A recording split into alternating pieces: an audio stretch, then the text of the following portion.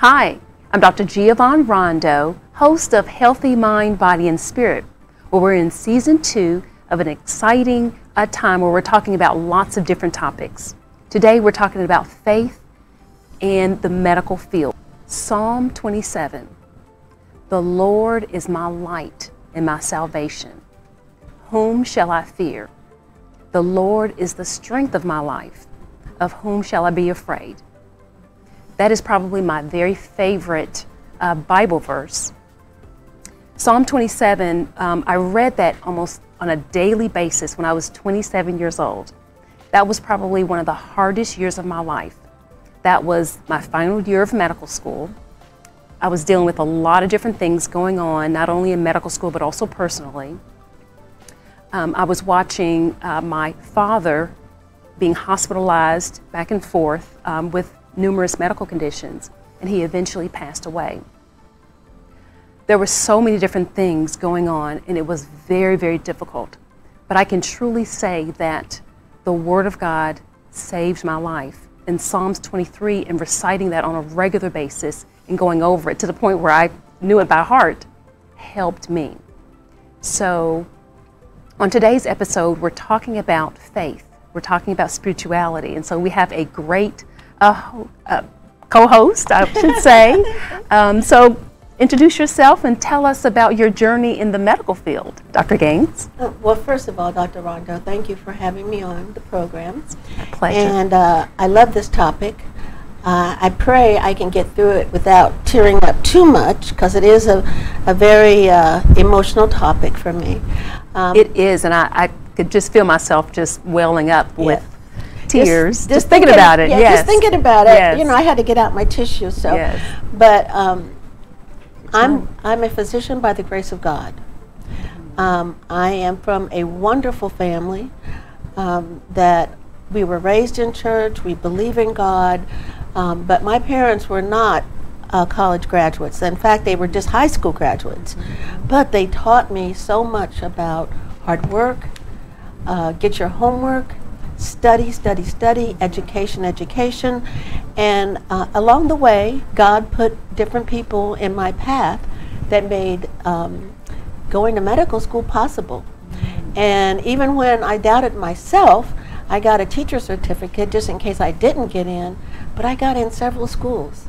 And it was just by the grace of God. And just one example is when I was in high school, my biology teacher said, "Oh, you know, you're really good in science. You ought to go to Case Western." Wow. And I followed it up. I applied to Case Western, Ohio State. I got into Case Western, and it turns out to be one of the finest schools in the country for pre-med and medicine. Yes. So I say that by the grace of God, I had great parents. I had a wonderful, supportive family all along. I mean, the number of times people gave me $5 here, or here's bus money to get to school, or whatever, and grandma being there after music lessons. I mean, it's just, I had a wonderful life. And I think, you know, I think about our immediately past, well, not immediate past, but President Obama. I believe God ordained him to be our first African-American president.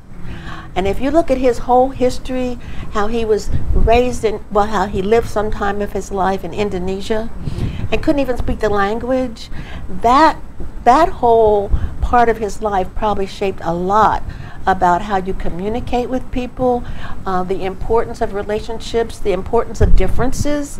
And I just see that, and I believe that God sent me here to be a doctor. I really do. And I don't just say that, I believe that. Wow, wow. Yeah. So this is a kind of a different type of show because we normally talk about the body. We normally talk about physical ailments. Right. So this is something that's really different to talk about things of the spirit.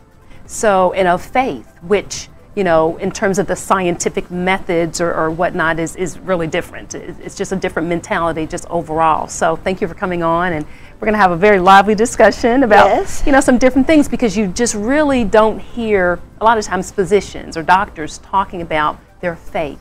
Yeah. So we're going to talk about just those things. So speaking of which, how do you, Dr. Gains, define faith, and how do you define spirituality?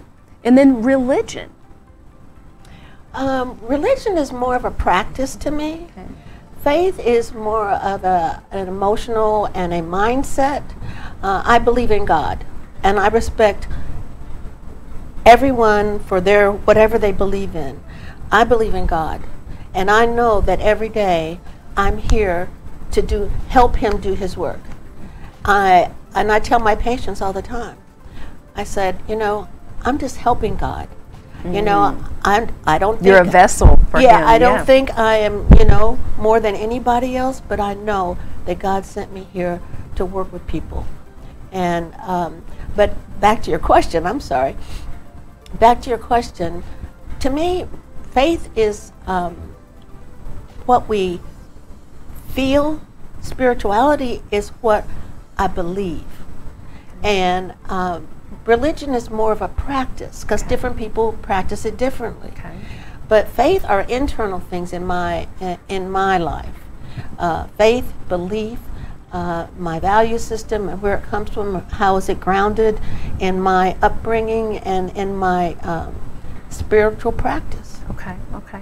So how do you, so you did mention how sometimes you may speak with your patients or whatnot about Yes. your faith journey.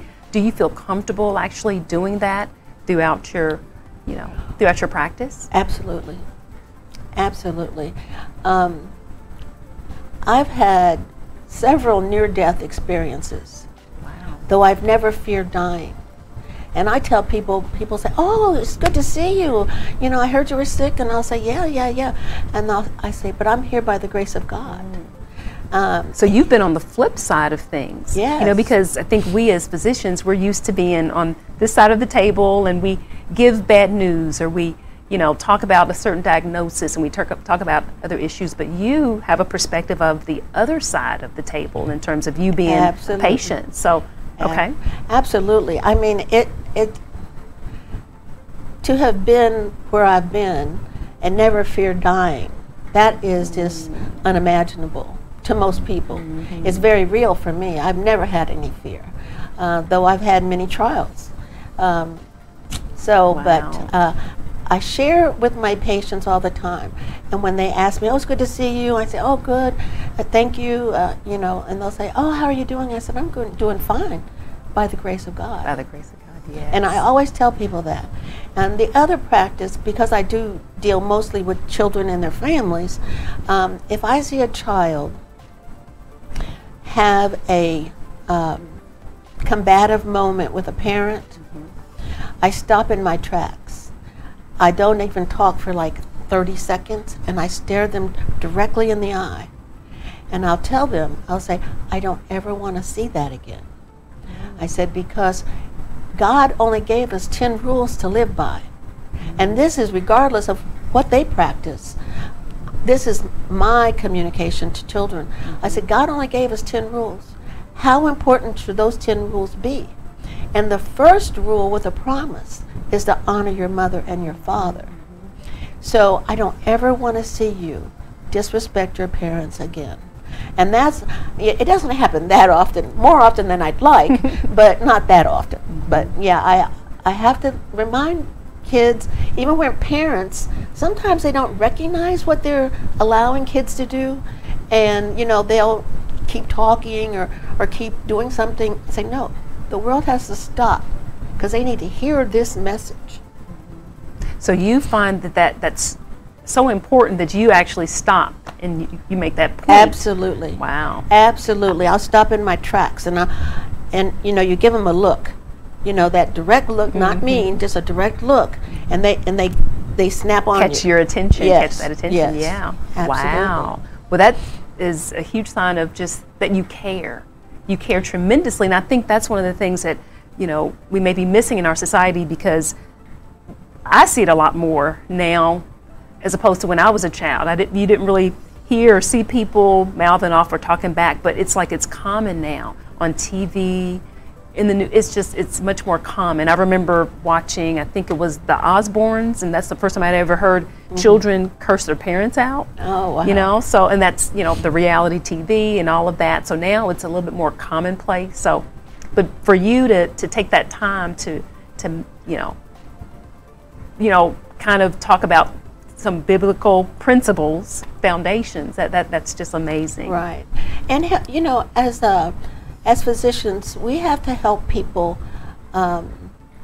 parent children, because like you said, in modern day, there are so many different images out there that can confuse children. Yes. And sometimes parents don't realize it. We're really not supposed to let kids be on these little devices more than 2 hours a day. But sometimes you just see them there constantly. And you got to tell parents, listen, you need to talk. You need to have interaction with your children. They need to settle down. They don't need all that stimulation all the time. So, I think our job is sometimes medical, but sometimes it's just social. Yeah, just more of that hands-on, that hearing and being right there. Yeah, is that because I guess those devices control? It's a sense of control. They can control their mind and control what goes into them. Just overall. Absolutely. I think that one thing that I fear is it can desensitize children, especially to violence. Yes. when they're doing the little game show and they're killing things or shooting somebody. That worries me, because do they incorporate that as more normal behavior? Right. Versus, especially if we spend less time talking with them. Yes. And is that teaching them. One of the 10 Commandments is what? Do not kill. Yes. Yeah. Do not lie.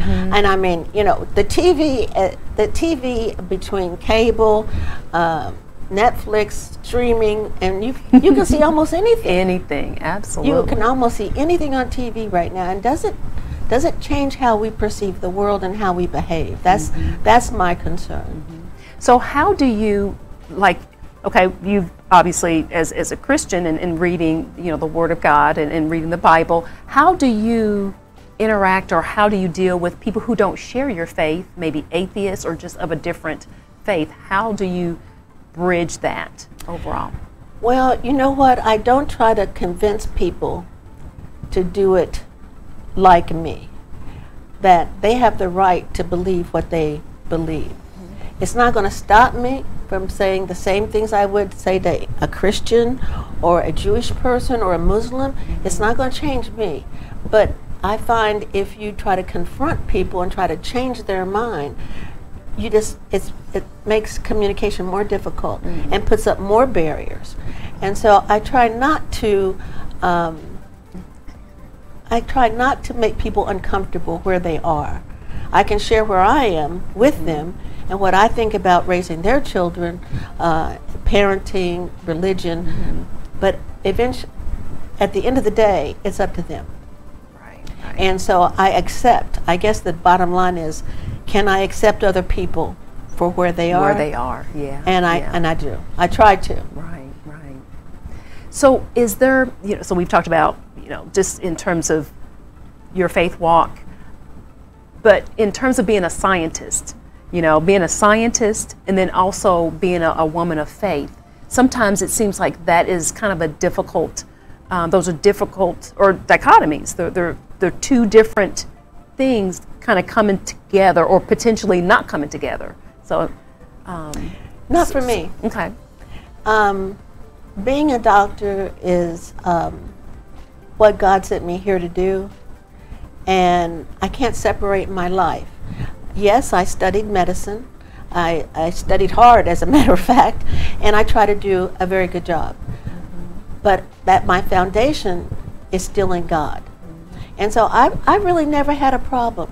I will share with anybody my life story.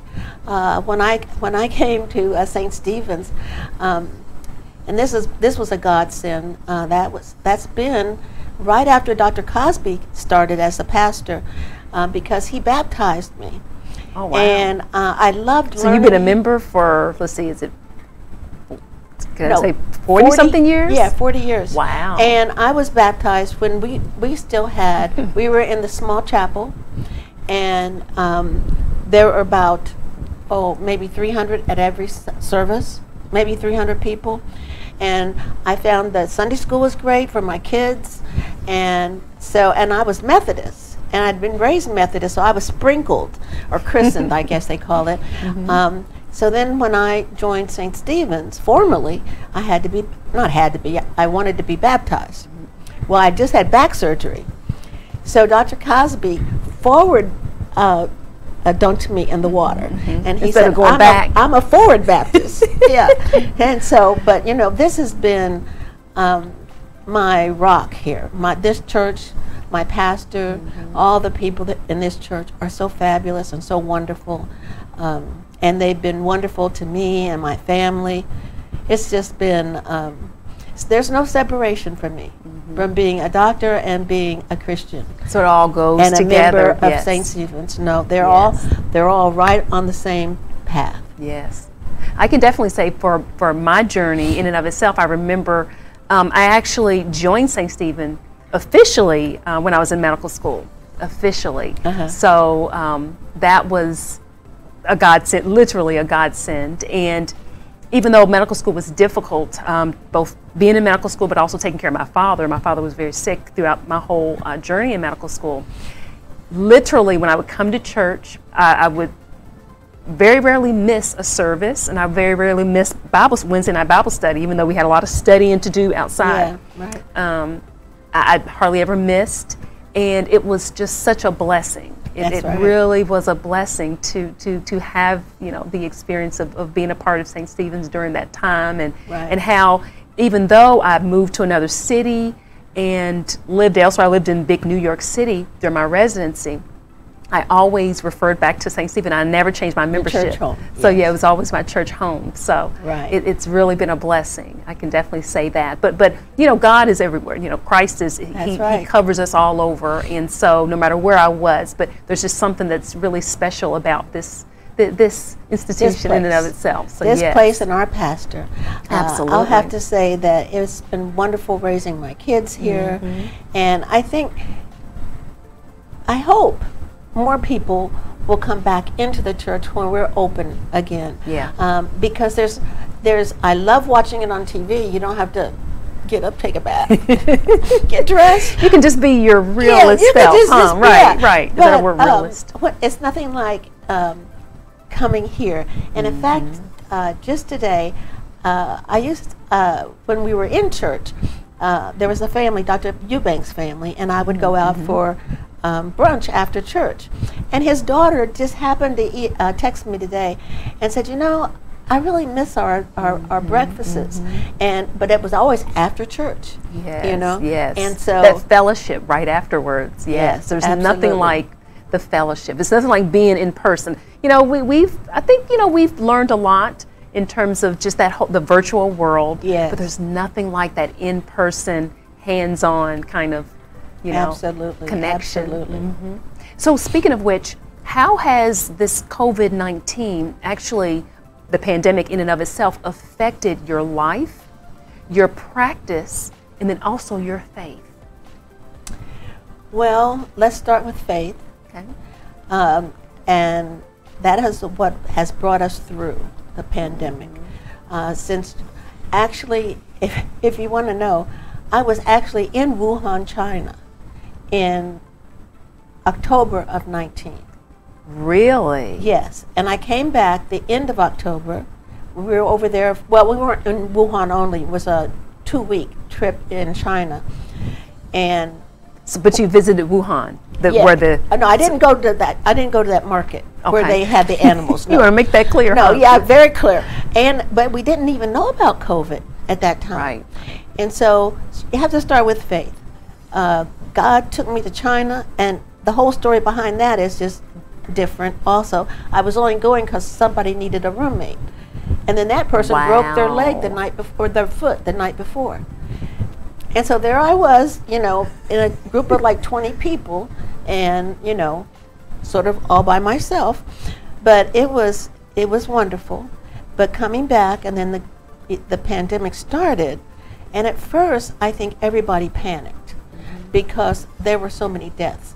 And one of my big interests has been how African Americans have had a different experience than white Americans. And that is really, I think, more multifactorial than most of us want to admit. Did we get the same care? Why were we sicker? Yes. Why weren't we higher on the priority list of getting vaccinations? You know, and that's where you have to have a belief in God that everything's going to be okay. When you can see that the world doesn't feel really fair, and that maybe in your opinion, the best decisions were made, but we did get through it. Now, I think we're still in the aftermath, or we're still in the pandemic actually, but the aftermath is that it brought out all the disparities that African Americans especially experience. We're behind now in getting our physicals. You know, people didn't get their dental care. They had trouble accessing, you know, all kinds of services. And it has exacerbated mental health. A lot of people have experienced depression as a result of being so isolated and for a long anxiety. time. Yes. Go ahead. I'm sorry. I'm sorry. And anxiety. Oh, you know? anxiety. Yes. Exactly. How did I spend my days? You know what? It's almost like a blur because I couldn't. I'm a 3-time cancer survivor, so I really was not going to tempt fate. So I really was isolated. And how did I spend those days? Some days I don't even know. I mean, you just get through the day and you watched a lot more TV, you know. I didn't. Would you say by the grace of God? By the grace of God. Days, and, and I didn't learn the computer any more than I did before. I've always shunned away from, you know, technology for some reason. But you know, the COVID pandemic has taught us a lot of things, and I'm hoping now that as people are not getting vaccinations as often as they were, and having more reasons not to get vaccinated, I'm just praying to God that African Americans and all Americans will get the shot. And it's no different, I don't know where we got the perception it's any different than preventing any other infectious disease. Right. You know, babies take 6 shots at a time now. Yes. But what has it done? It has eradicated diseases that used to kill us. Polio, tuberculosis, all different types of things. Rotavirus, worldwide, people died of more dysentery. Probably, well, I won't try to say how much older I am than you, but I used to see H-flu meningitis. Nobody's going to see that now. Right. Because all the kids are immunized. You know, and then there are people that had hepatitis that won't get it now. Right. And now we're even preventing sexually transmitted diseases like HPV. HPV, yes. And that's eventually cervical cancer or different types of cancers. Yes. Exactly. So, you know, I wish people would embrace vaccinations for COVID. And we probably will have to have boosters.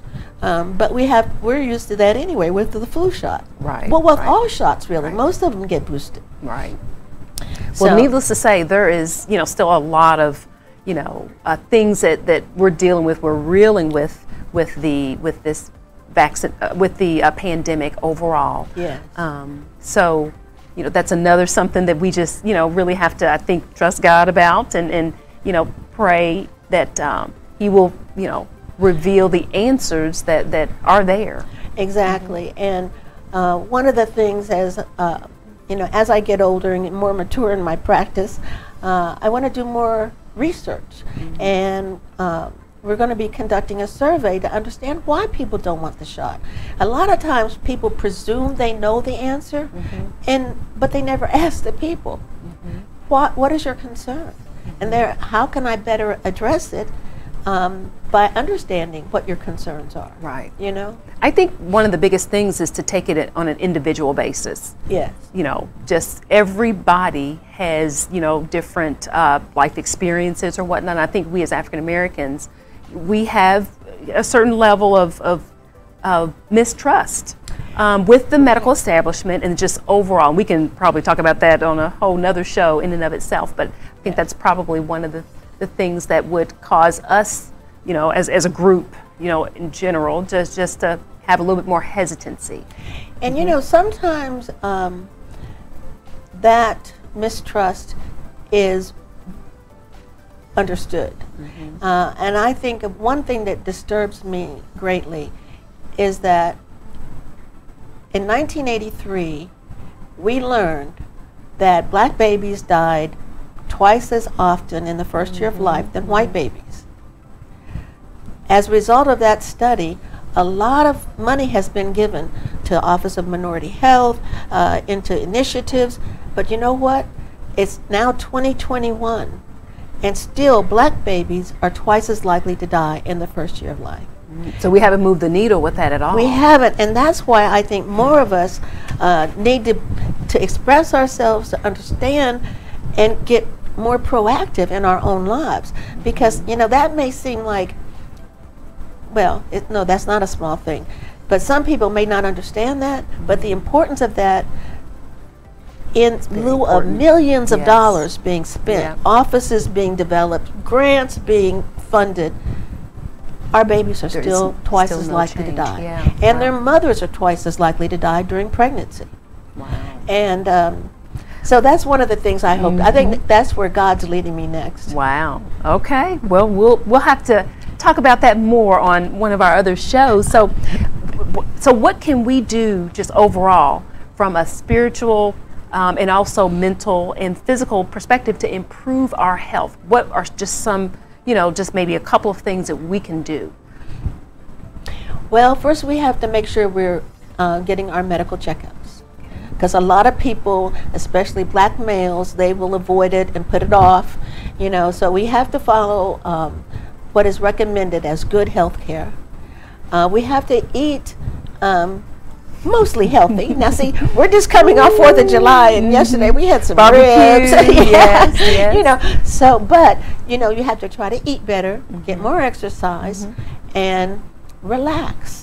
I think a lot of people, you know, we're talking about getting, you know, life as a doctor, but life is challenging every day for everybody. Even when I was driving in here today, traffic was backed up forever, and a storm was coming out by my house. And I'm like, thank you, Jesus. I'm still here. When I get home, my house will still be there. You know, so we have to try to relax and exercise your faith. And have really that sense of, I guess, that sense of calm even in the midst of a storm, you know, just overall. Because one of the things that I know, and I think you, of course we know, is that stress is going to come. It's how you respond to it. You know, that's really the key. You know, that's really the key in terms of handling that stress and not allowing that stress to overtake you. You know, it's how you know, basically handle it. Exactly, how you face it. Do you face it with fear, or do you face it with, okay, let me understand what's going on here? Because sometimes it's just a matter of understanding. I mean, I did worry, why are all those cars backed up? Where's going to be an accident on the way home? Then I had to say, okay, get over it. So on the Healthy Mind, Body, and Spirit show, we not only talk about health, but we like to be about health. And you've alluded to, you know, in your own personal life, but how do you practice health in your own life? And if there are any particular Bible verses or scriptures or practices that you put into place that help you just live a spiritual, healthy life, spiritually healthy life? Oh, that's a great question. I represent a disparity. When I first had cancer, what I asked to be done was not done. And I never would have known that except when I came back a second time, my friend said, you must leave Louisville. And so I did, and that's where I learned that what I thought I'd had not happened. So because I have so many issues, I seek the best. And I tell everybody that. And if you're talking to your doctor, I mean, we have great doctors here in Louisville. I'm not saying the doctors, I'd be saying I'm not a great doctor. But what I tell people, always ask your physician. I hate it when doctors say, well, what do you want to do? Well, how are they going to make the decision? You know? And so I always tell parents and patients and friends, ask them, well, what would you do if it were your mother, if I was your mother or your sister? Because what we do know is that we are treated differently. And unfortunately, we represent probably like 15 or 16% of the population, but only 3% are African American doctors. So the majority of us are taken care of by non-minority physicians. And there have been numerous studies that have shown how people are treated differently based on what they look like, how they talk, Absolutely. how they speak, how they present themselves, and that is something that really bothers me. It really bothers me to my core. I wish we could. I always try to read when something comes up. I want to read, but not everybody's going to understand, what's written about, especially in health. But always do. First of all, access health care. Challenge your doctor. Make sure that you feel comfortable. Get a second opinion. I mean, I travel. I'm going to go to MD Anderson next week. I will spend 2 weeks there earlier this month. All the way to Texas? Yeah, no, I go to the New Jersey campus. Okay. In Camden, New Jersey. But it's the same people. And I do that because that makes me feel comfortable. Okay. So basically what you do is you question, you look at the information, or you try to research as much as you possibly can to make the best decision for your life. Right.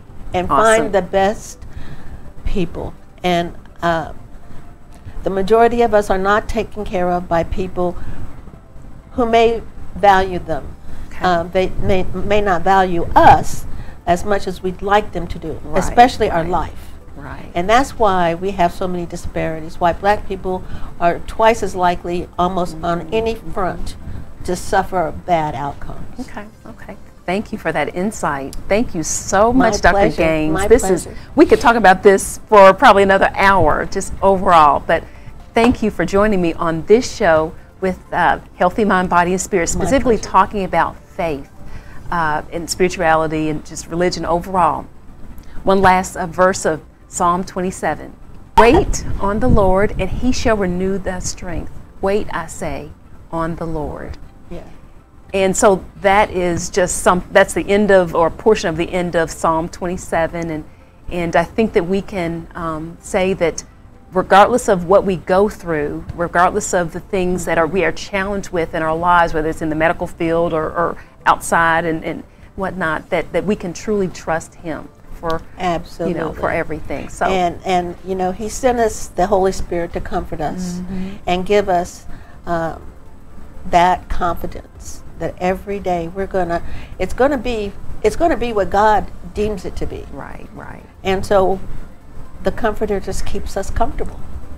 Wow. Yeah. Well, thank you so much. My Thanks for pleasure. joining us on Healthy Mind, Body, and Spirit, where we focus on improving our entire world with an emphasis on the African American community. It's truth, justice, power. It's TV our way.